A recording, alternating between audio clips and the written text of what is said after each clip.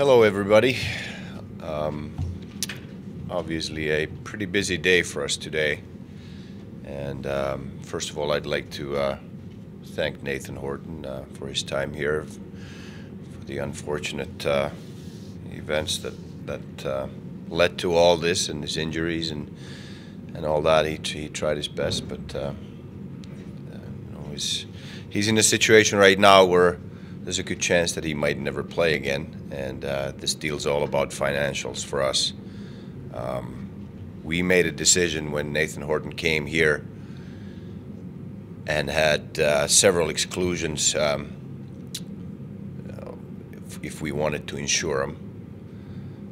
We decided not to because we knew that there was only going to be a second half of the first year played. And before we could revisit the decision for the second season here, he was injured again. So we didn't have an insurance on Nathan Horton.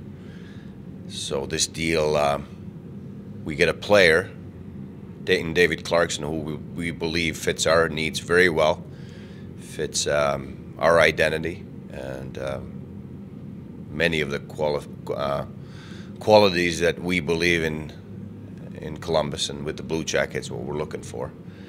And with Nathan Horton, there was a possibility that we would have been paying $26 million for the next 5 years for him to sit in the stands. So we feel that this is a very important financial decision for us. It gives us flexibility, gives us a player that we believe in, and we're excited about it. Jarmo, this is not your typical trade. Can you just speak to the process, how this came along, how long it took to come together, how long you've been talking with the Leafs or maybe even other teams? Well, I'll let the Leafs speak on their behalf of why this deal makes sense for them. I think it's a win-win situation for both clubs, and that's why it was done. We've been throwing this idea around for a little bit, and then we finally started talking about it, and we got it done fairly quickly after we talked about it a little more and agreed on it, and everything accelerated today. So I think we introduced the idea maybe a week ago. You've spoken about wanting to have a top 6, top 9 type player that Horton was to be. Is Clarkson that guy? Can he be that guy again? Do you feel like you have filled the spot that Horton was expected to fill when you signed him? Well, David Clarkson was a 30-goal scorer in his best year in New Jersey. Whether he can get back to that, nobody has that crystal ball. But he's been to the Stanley Cup Finals. He's played for a winner in New Jersey for many years, and he's a character player. He's a guy that competes hard, and he's a heart and soul type of player, and that's why we're excited to have David, and he'll fit our needs and our group perfectly.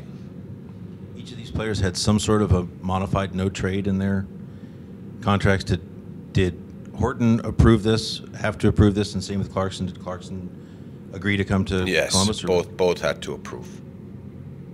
Did you talk to David before? Yes, I did. Yeah, he's very excited about the opportunity, but you'll get a good chance to talk to him personally, so I'll let him talk about that.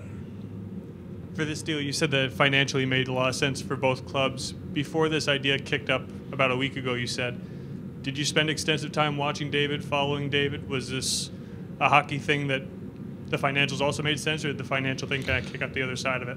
Well, if you look at David Clarkson's year in Toronto, or the years in Toronto, obviously he hasn't been at his best. That's no secret. I mean, I don't think that this deal was done, or our decision that David Clarkson fits our group of guys. I don't think it was made based on watching him play recently, but I remember watching David Clarkson in Kitchener, and that's a long time ago, obviously. But like I said, he scored 30 goals for the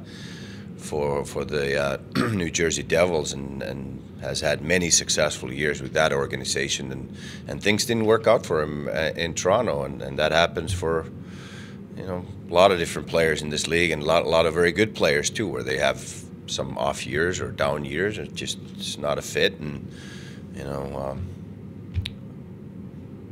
you can look at the recent past of our club. I'm not going to name any names. I'm sure you guys can can think of it. It has happened to some very good players where they can, not be successful in that organization, go somewhere else and have great success. That's hockey. That's sports.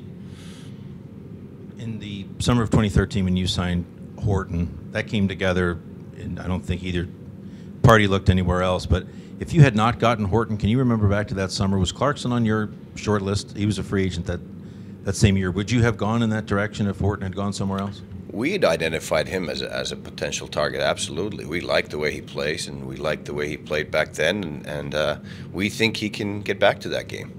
Like I said, he hasn't. I think he'd be the first guy to admit that it hasn't been the greatest 2 years of his career in Toronto, and now we're going to get him into a different situation with a different group of guys, and we believe in him, and we hope and believe that he's going to get his game back to where it was before.